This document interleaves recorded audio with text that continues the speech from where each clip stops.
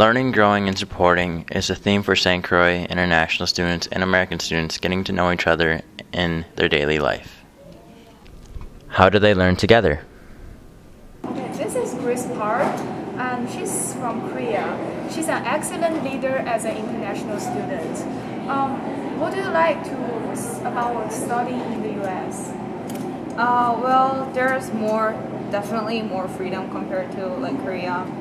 And in Korea, students are very competitive with each other because one test will determine your college. Unlike American SAT, Korean SAT can be taken only once a year, so they have to study really hard. And in Korea, students attend academies after school, so when they go back home, it's around 10 o'clock at night. Because of this, not a lot of students are able to enjoy their free time on their extracurricular activities and other stuff. So America allows you to have more free time and extracurricular activity and other stuff that you want to do. This is Feng Wen. She's an excellent student from St. Croix. She's from Vietnam. She just got her Student of the Month from March, right? Yeah.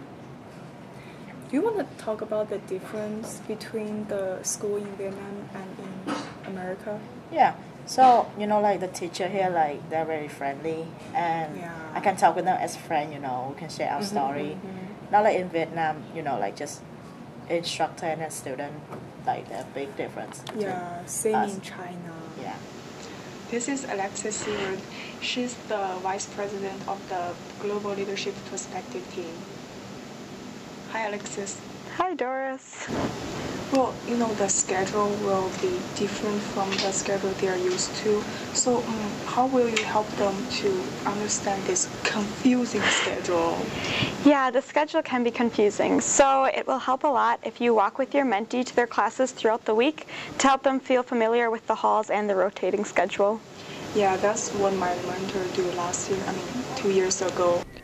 Mentors and mentees all came from different cultures and backgrounds, learning from each other.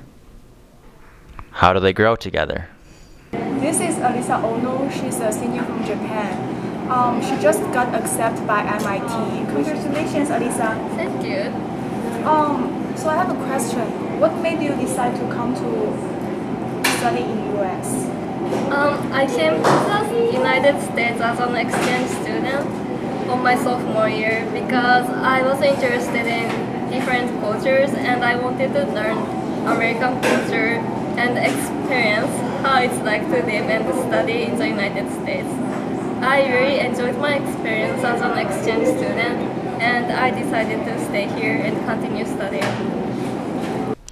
I know you are successful in the area of academics, but how do you accomplish your involvement in extracurricular activities, and how do you balance them out?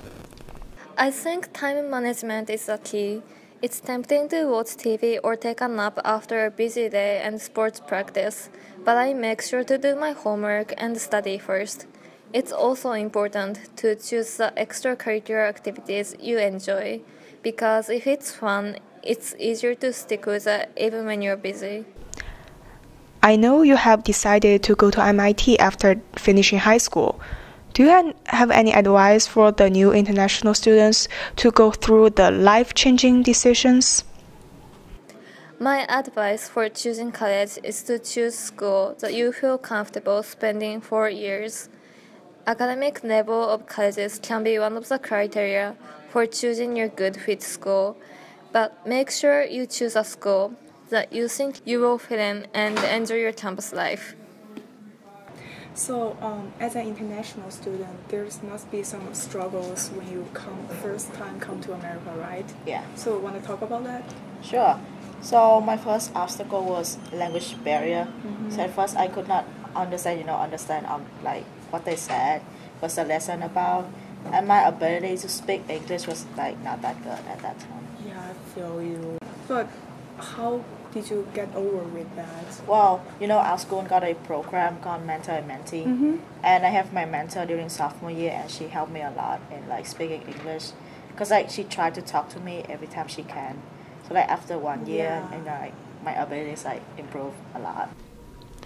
Mentors and mentees grow together in every minute of their daily life. They make each other become a better person. How do they support each other? What are some ways as a mentor you can help your mentee get used to life in school in America? Well, it can be hard for new international students to get involved.